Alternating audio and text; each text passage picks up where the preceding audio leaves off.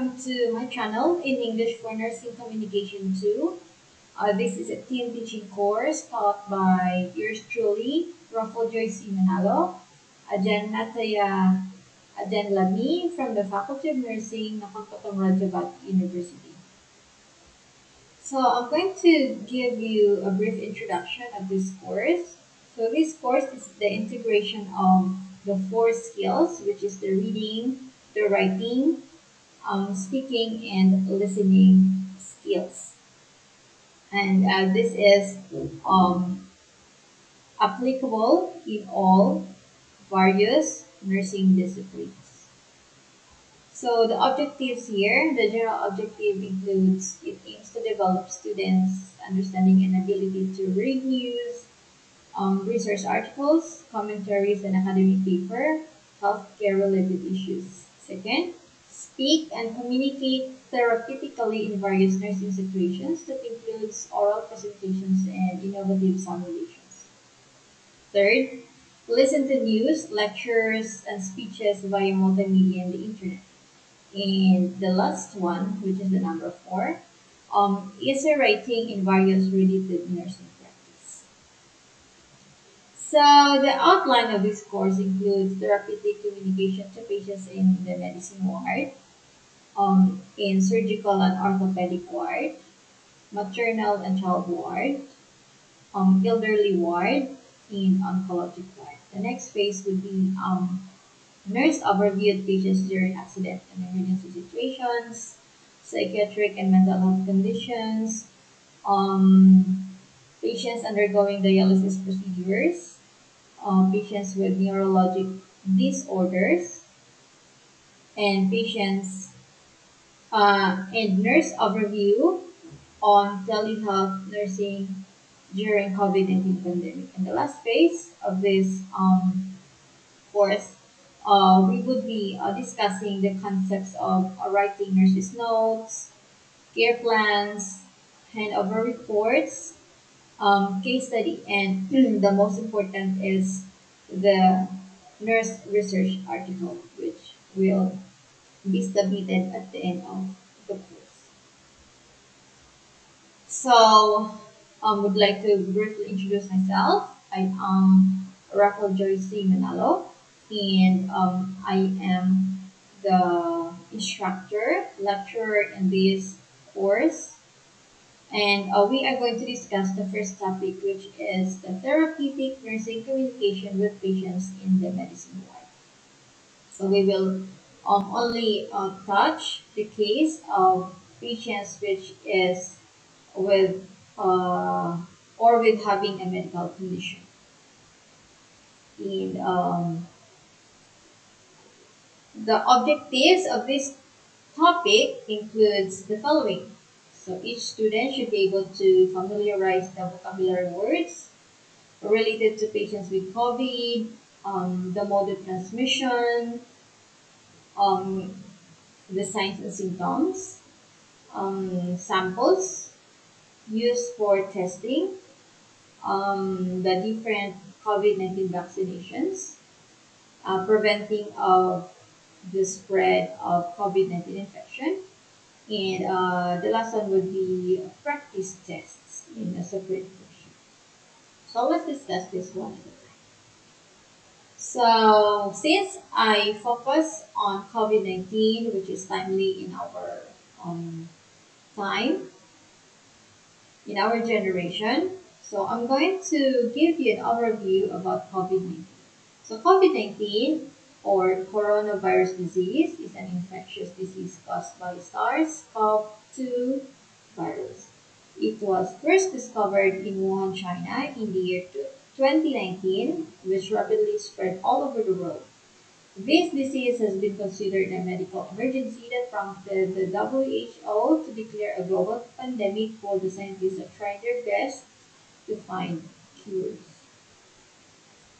So the vocabulary here includes infectious, shiver, abroad, contact, contagious, fever, sore throat, rhinorrhea, diarrhea, sepsis, droplets, hygiene, pathogen, mucous membranes, immune system, antibody, virus, communicable diseases, epidemic, pandemic, asepsis, contaminate, immunity, susceptible, transmission, inoculate, and prophylaxis.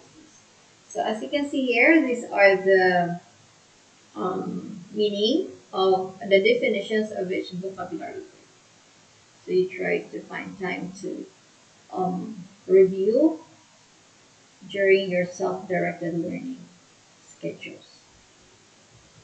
All right. So let's move on to number 2. Okay, subtopic. So the mode of transmission. So let's find out how is it transmitted. So it would we would consider this extremely high when you face someone who is coughing. Next, when someone talks to you directly without wearing a mask. When you sneeze or when someone sneezes in front of you. When someone spits, saliva, or any droplets coming out from the respiratory tract of our human body. So it's extremely high. What about the probability of transmission?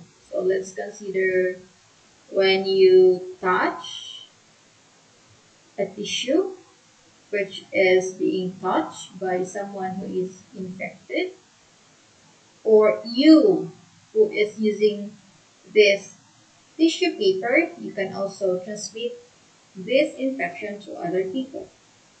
Utensils, okay, like for example, the spoon, the fork, or let's say in general, the eating utensils. Toys, okay, for kids, they can probably get virus from toys. Keyboards, so this is in the computer. When someone is using the computer and then he or she is infected, he or she has the tendency to transmit the infection towards you or vice versa. And this is extremely rare in animal to person, as you can see in the picture, or mother to unborn child. So this is when a mother tested positive, both the child and the mother after delivery are separated in a separate isolation group. So the third one, so let's find out the signs and symptoms. So first here, we have asymptomatic or presymptomatic. So this is like no symptoms at all when a person is tested positive. When when cases like mild symptoms, okay, so for mild symptoms, fever, cough, sore throat, body malaise, headache, muscle pain, nausea, vomiting, diarrhea, loss of taste and smell, but who do not have shortness of breath, dyspnea, or abnormal chest imaging or X-ray. So it is considered mild symptoms.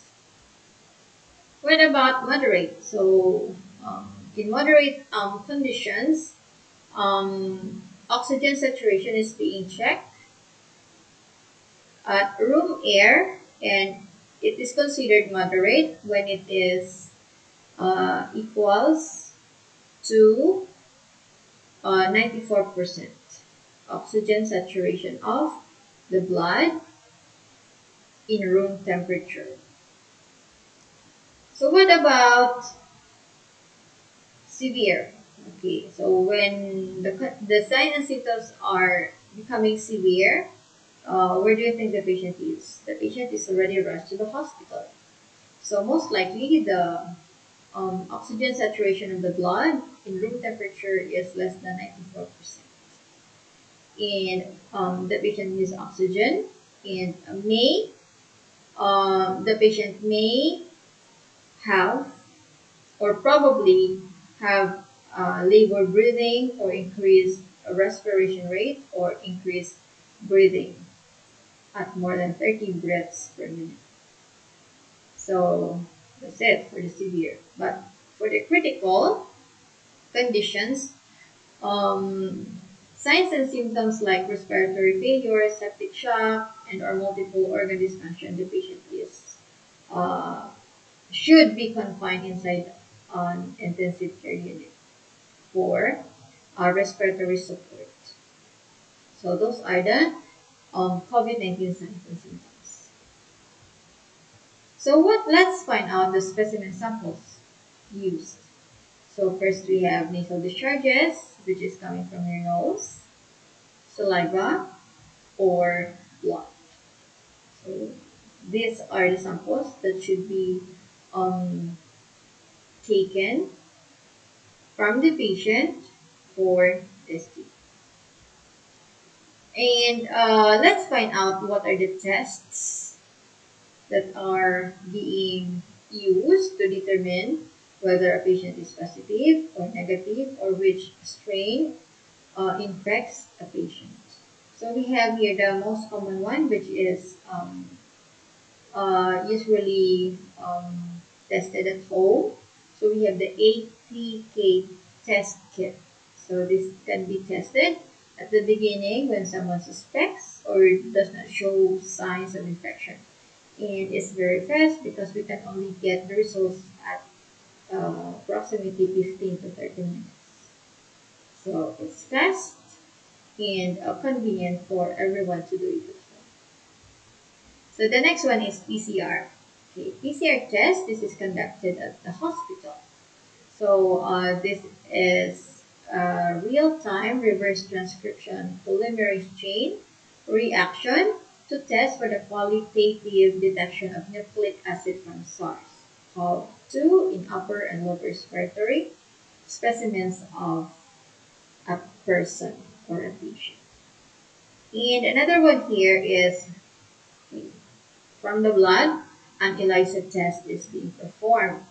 So this is an enzyme-linked immunosorbent assay or ELISA, which is intended for the qualitative detection of total antibodies in our body. So a blood is a specimen sample for this. While the rest, ETK and PCR or RT-PCR tests are uh, nasal secretions. Okay. Oral or nasal secretions. Alright. So let's move on to the different vaccination. So the most common we have Pfizer, BioNTech. This is an mRNA vaccine which was developed for ages 5 to 11 years old school children, 12 years old and above, and this can also be used for adults. So 5 years old until adults, except when there is a contraindication when a patient has an underlying condition. So it's an mRNA vaccine. So the next one here we have the Moderna. Moderna is also an mRNA vaccine for 18 years old and above recipients or 18 years old and above person. So this is not advisable for younger children or below 18 years old at the moment. But the scientists are trying their best to work it out. So it would be useful for all ages. Then the next one here we have the Johnson and Johnson, or we call it Janssen. This is a single dose vaccine, which is a viral vector vaccine that is given or administered to 18 years old and above recipients of person. Then we have AstraZeneca, Oxford AstraZeneca. This is a recombinant vaccine which is given only to 18 years old and above recipients. And the next one, we have Sinovac. This is also called Coronavac or Tycovac, which is an inactivated vaccine given to 18 years old and above recipients. The same is true with Sinopharm, but Sinopharm is also called as BIPT vaccine in an inactivated vaccine, which is also given to 18 years old and above recipients. So let's take note of those different types of vaccine. And actually, there's more, but the scientists are trying their best to um, improve their study so vaccines will be effective to any variants of concern, which is affecting the entire um, globe where people suffers a lot. The last one also we have Sputnik. Okay, Sputnik is an adenovirus viral vector vaccine, which is given to 18 years old and above recipients. So this is the one. This was produced in Russia. And Sputnik, the famous manufacturer for this is the Gamaleya. Alright. So let's find out the steps to prevent the spread of infection. So first, wash hands frequently. So this is taught even at schools, um, malls, anywhere, any establishments. And if you cannot wash your hands because there is, let's say, no availability of water to use or soap, you can just have to maintain a good hygiene by bringing with you alcohol gel, alcohol spray wherever you will go, or you can have it at the place where you are going to. And of course, don't share personal items like toothbrush because it's personal. It's easy to spread infection when we share these personal items, especially those who are exposed or tested positive. So isolate. Okay, isolate either at home or at the hospital when you are tested positive or exposed to someone who is positive. But if condition of a person is asymptomatic or no symptoms at all, they can either choose to stay at the hospital or stay at home for isolation. So always ask the healthcare provider or the doctor, the physician, which is the best thing to do when you're exposed or when you're tested positive. And only take antivirals when prescribed. So don't take any medications when you are not prescribed because of course when you do over-the-counter medications, it will also give you harm, especially to your organs. And this, avoid large crowds or air-conditioned venues. So this is not possible, especially when the ventilation is not good. So we can easily spread or we can easily catch the infection when we occasionally do this or when we do not practice safety protocols. And of course, the last one, which is very important, get vaccinated. So vaccination can save lives because this helps decrease the severity of hospitalization and even deaths. So get vaccinated, which whatever type of vaccine is available and according to your healthcare provider. So as a conclusion, we can say that most individuals or persons infected with virus will experience mild to moderate respiratory illness and recover without requiring special treatment, especially those who are vaccinated. However, some will become seriously ill and require medical attention at the hospital. So they need life support or oxygen support. So it is essential to practice respiratory etiquette. For example, by coughing into a flexed elbow, stay at home and self-isolate until you or a person recovers if he or she feels unwell. And if it's time to get vaccinated, your healthcare provider will going to advise you to have it at the nearest facility. So I hope you learned something.